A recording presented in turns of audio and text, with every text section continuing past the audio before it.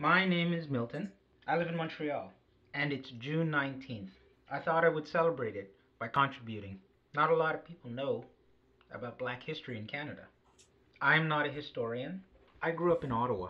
When I was in my 20s, there was a bar that I couldn't go into across the river in Hull.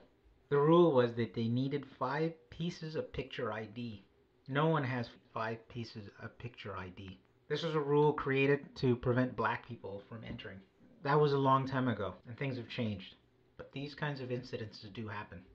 This is when I discovered Canadian black history, that we have deep roots in Canada. Black people in Canada come from 3 broad groups. We have a large number of people who come from the Caribbean, people who come from Africa, and about 20% can trace their roots to an earlier and longer history of Canada. They are the descendants of slaves who came through the Underground Railroad or by other means to make Canada their home. I live in Montreal. I live near Little Burgundy.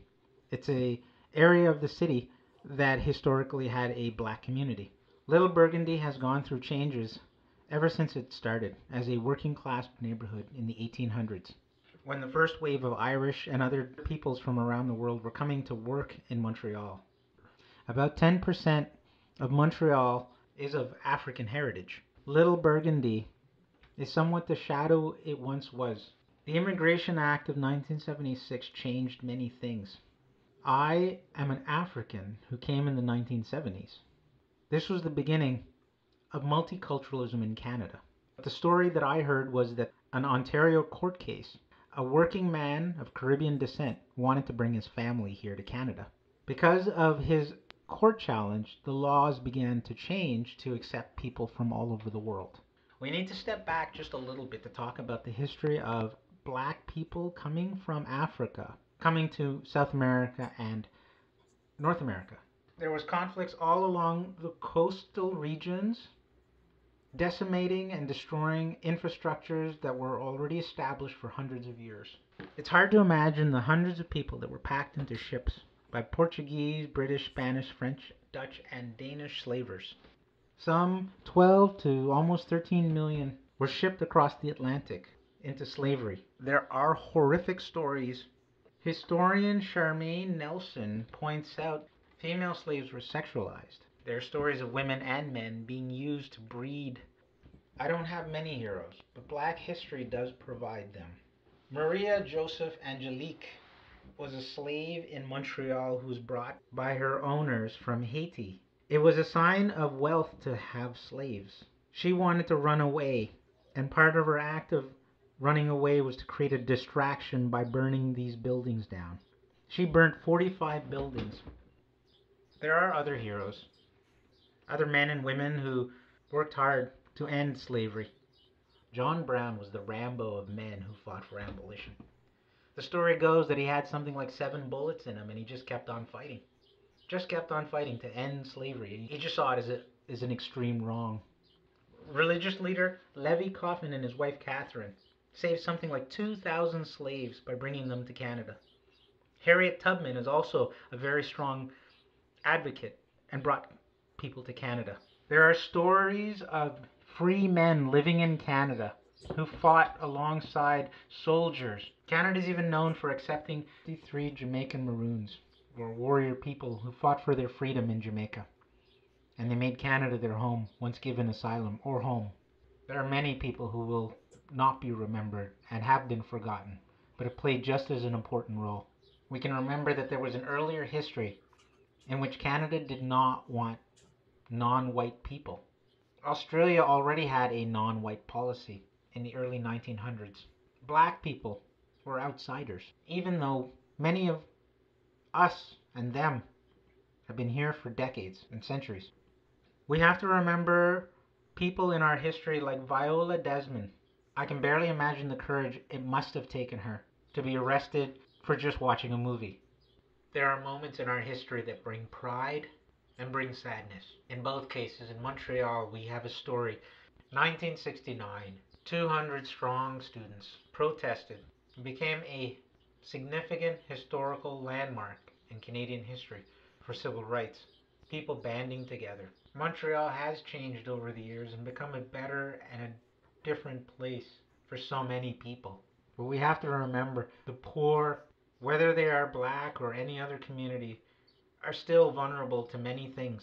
Montreal's poorest neighborhoods, often the most racially diverse neighborhoods, are the hardest hit by the COVID-19 crisis.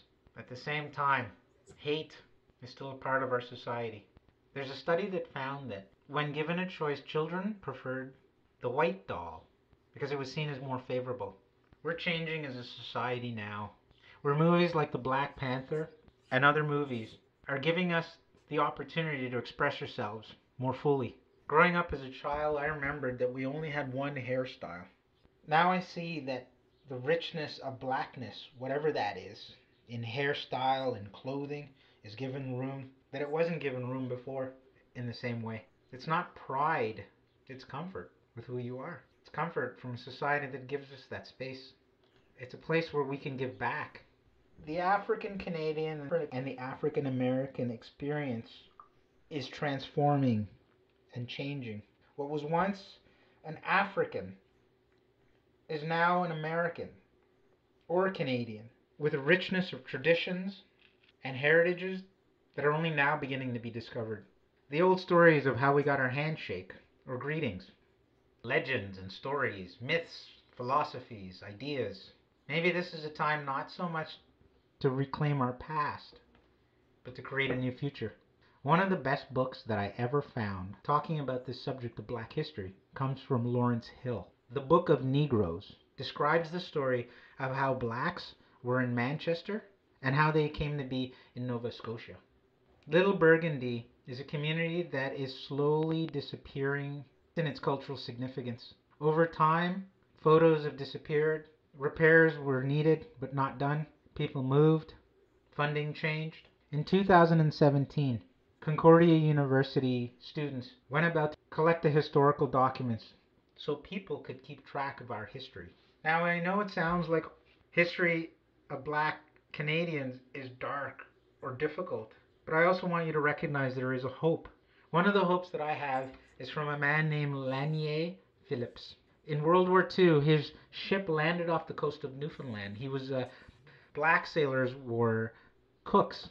They weren't treated the same as other men on the ship. They were also restricted from actually leaving the ship. So when a ship would travel the world and dock, the black soldiers would have to stay on the ship. So the story of Lanier, the ship had sunk just off of the coast of Newfoundland. And he found himself in a hospital bed recovering with nurses surrounding him, white nurses, women, doctors, men, whoever. He came from a part of the United States that's segregated, and he just could not possibly believe that white people could be this kind and not care about the color of his skin. Because of him, he died in 2012. Newfoundland had celebrated his return almost every year since 1942. He was their hero and they were his hero. He reminded Canadians and he reminded the world that we're just human beings. I want that.